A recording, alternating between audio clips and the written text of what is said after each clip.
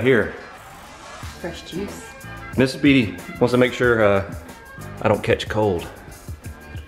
All right, so what we got here? What's in this thing? Got some carrots, some lemon, apples, turmeric, and ginger. So lots of vitamin C. Good for you. Should be able to see at night. Help my night vision. What you need? Helps that old age. Mmm, tasty. Vita, are you gonna be good while I'm gone today? You gonna keep Mom company? Hmm? What are you doing, Saturn? Will you sit? Will you sit for me? Sit, good girl. All right, Saturn. Give me a high five if you think we should go to the track today. All right, going to the track.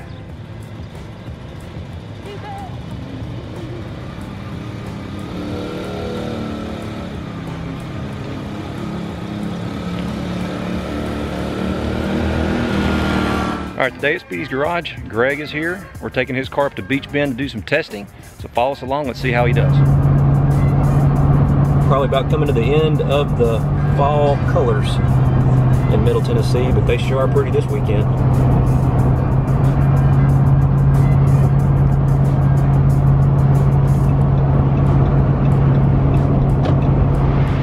All right, so we're here at our normal rest stop in Kentucky. We always like to take a pit stop here and kind of check the straps on the trailer, make sure everything's still tight. Take a pit stop for ourselves. Everything looks good to go. About 30 minutes from Beech Bend Raceway.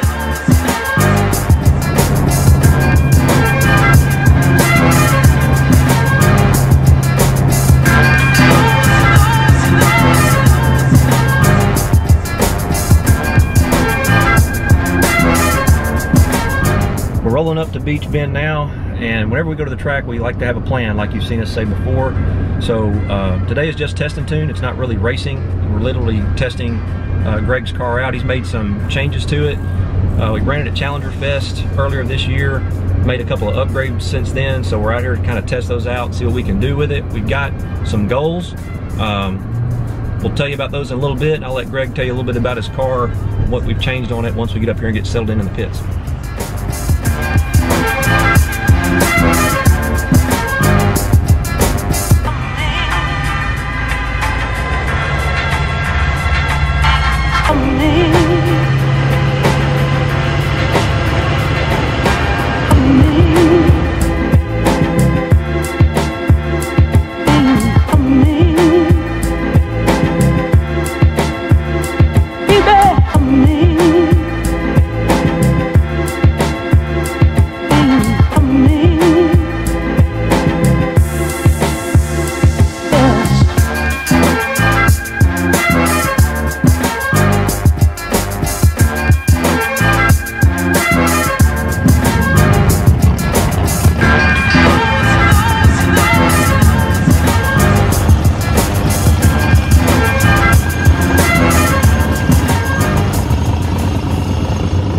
Greg's gonna go warm up the transmission. Hopefully you can hear me over that dragster down there.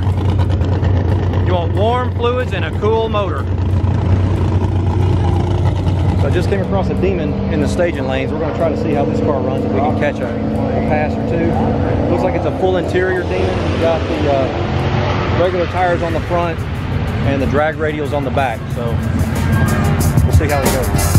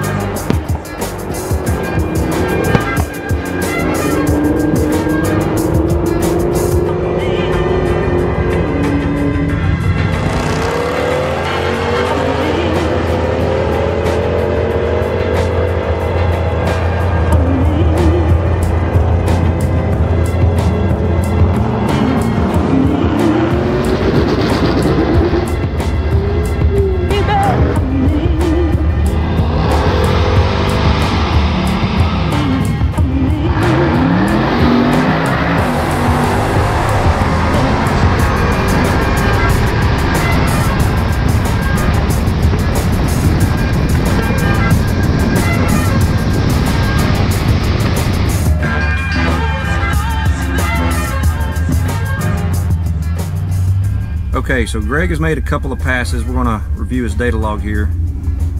Take a look and see what we see. He just ran that that pass on just pump gas, so it was really just to get a feel for the track and so we could get a baseline, a little bit of data to see how the car is doing. So now what I'm doing is I picked engine coolant temp, your intake air temperature, the spark advance, manifold air pressure, and baro. And we'll subtract baro from manifold air pressure and that'll tell us boost. Yep. What's your mile per hour, so I'll know when you cross the traps. Let's look at short-term knock, if you got any. That's 100, let's see. Yeah, that last burnout you did, perfect. Yeah, you boom, you just blew them off and then, you know, had them smoking real good. That's exactly what you want.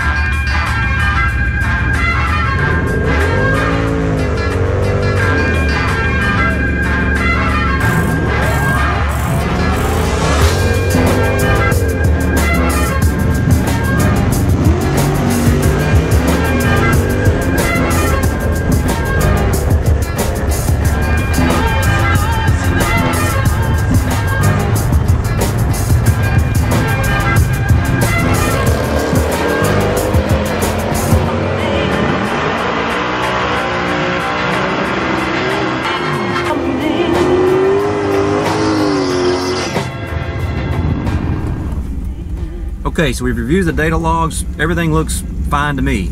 No short-term knock retard, making plenty of boost. The difference is Greg has put a cam and a torque converter in the car recently, and we're curious if maybe we need to launch it at a higher RPM. It's not going as fast as we think it should. It's still pretty fast, but not as fast as we think it should with those changes.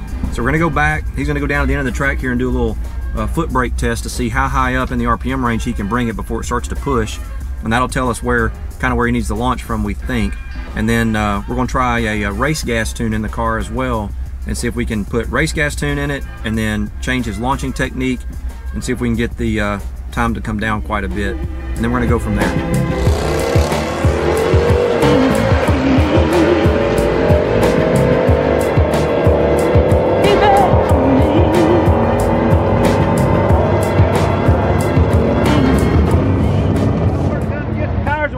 Yeah, this is the real racer's pit right here. Wasabi! So he's got a manual transmission. Can I open your door? Yes, sir. Yes, sir. He's got the demon delete in there. I'm going to prove it. That's a manual transmission. You can see the stick there. He's got his rear seat delete. How fast have you gone?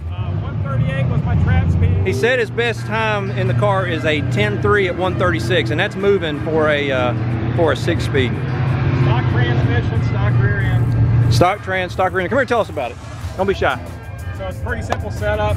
Just got a 265 upper, pin crank, email tune from OST, race gas tune. That's it, man. Factory airbox, factory transmission, 370 factory rear gear, factory axles. And you're Ivory Cat on the forum, yeah, right? Ivory Cat. Ivory Cat on hellcat.org? Yep, that's gotcha. It. Okay. So, it does have an aluminum one-piece drive shaft, McLeod clutch, and a Barton shifter. That's it. 265 upper, regular lower? Regular lower. Regular lower. Yep. Pinned it. Pinned, yep. Okay. How much boost do you see? 16 pounds. 16 pounds, okay. 265 upper. 10.3. 10.3 at 136. Today's my best trap speed at 138. Yes, sir, my man. Nice to meet you, too. All right, so, yeah. Awesome. Cool. Thanks for talking to us, buddy. Yes, sir. All right, this next race is Chad and Jeff. Chad's got a 6-speed Challenger. You saw him talking about that earlier. 265 pulley. Jeff's got a built Cadillac CTSV. It's got a 416 stroker motor in it, running on E85. Probably has a pulley. I know it's got a cam. So they're about to line up. We're going to see what happens.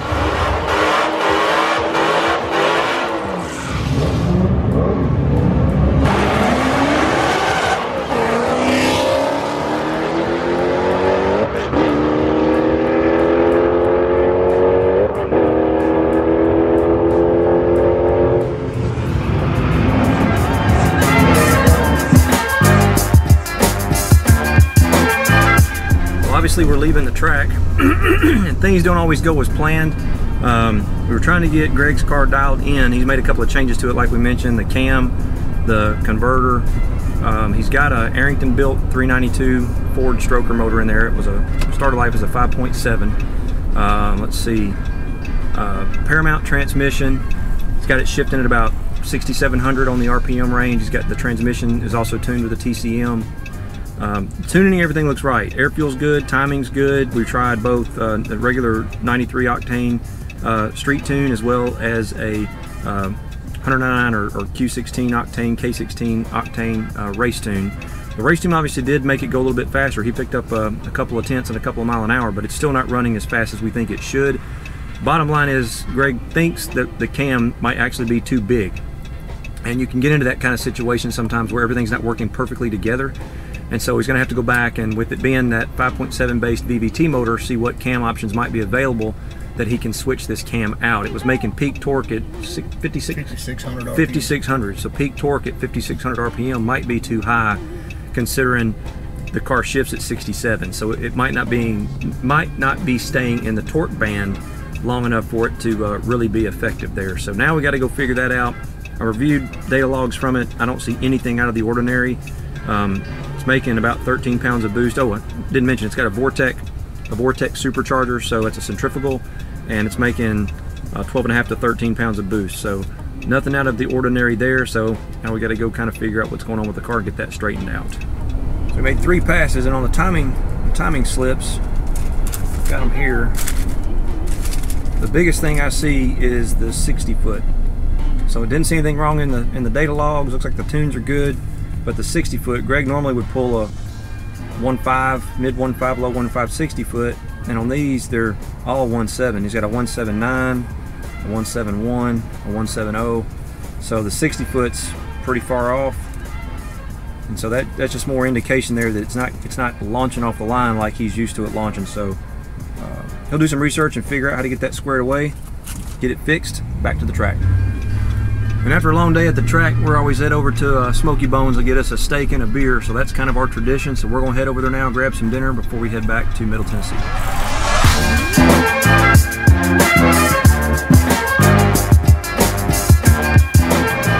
right, Greg. Cheers to the day at the track. Good day. Another one down.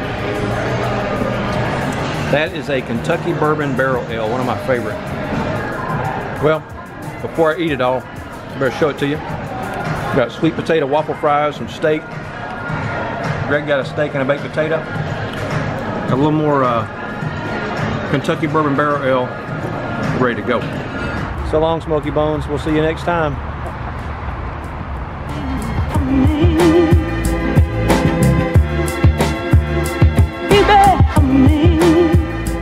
Okay, I'm back. Greg just dropped me off, and that's how it goes sometimes. I had hoped he would get out there and run low 10s or something like that in his car. The DA was really good today. I need to look it up, but I'm gonna speculate that it was below 1,000. So weather definitely wasn't a factor. Data logs look good. I think it just boils down to an issue with the cam, we hope. So he's gonna do some research on that and see what options he has for cams. As we were driving back from Kentucky, I did take a look, and there's a couple of cams that look like they're a little bit smaller than what he has in the car right now that might work out great. He's gonna make some phone calls. He's gonna talk to Mike at OST Dyno, see what he recommends, make that change, and we're gonna get the car back to the track and hopefully have a much more successful test. However, that will have to be in the spring. We only have 2 weekends left before Beech Bend closes, and that's our local quarter-mile track, or the one we consider local. So the next time you see us go to the track, we'll be back in Go Man Go here, and the goal will be to set a personal best. Whole different ball game than going to a racing event and being consistent. We're just gonna be going for all-out performance. We'll stage a little bit different. We won't go in as far, try to kind of just barely light the bulb, that second bulb, and it will be for maximum performance and a personal best. So that's the goal, so stay tuned, that's what's next. If you like the video, give us a thumbs up. Be sure to hit subscribe if you haven't so you get notified of future content. Check us out on Instagram. It's at Speedys_garage, as well as our website, www.speedysgarage.net, and I'll be seeing you out there.